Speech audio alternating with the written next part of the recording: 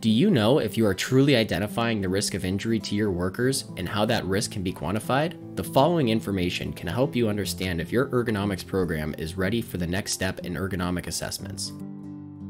The traditional method of ergonomic assessments requires an experienced specialist or ergonomist who understands the capabilities of the human body and the nature of the work being completed. With the knowledge of which posture is most strenuous, a biomechanical assessment can be completed which represents a singular point in time. This biomechanical assessment can take many different forms, a few of which include the NIOSH lifting equation or a software with a digital human model. If already working with a digital human model, most often a simulation can be created of the job that is being analyzed. The use of a simulation to assess a job allows for many benefits, one of which is an objective assessment which will point out the most strenuous posture to the operator.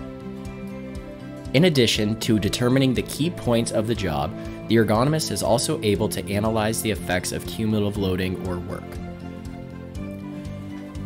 For a while now, this has been a known gap in the ergonomist toolbox and has been extremely difficult to quantify.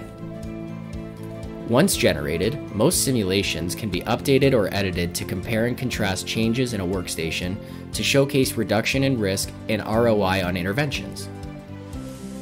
The use of a simulation can also be paired with other ergonomic assessment techniques, including metabolic output and segment EMG, just to name a couple. As well, the use of motion capture can be used to help develop these simulations, significantly reducing the time and subjectivity required to create an accurate simulation. If you are looking to take your ergonomic program to the next level, and any of the information listed in this video is of interest to you and your stakeholders, please reach out to Sandalwood Engineering and Ergonomics for more information. Thank you. Work smarter, work safer.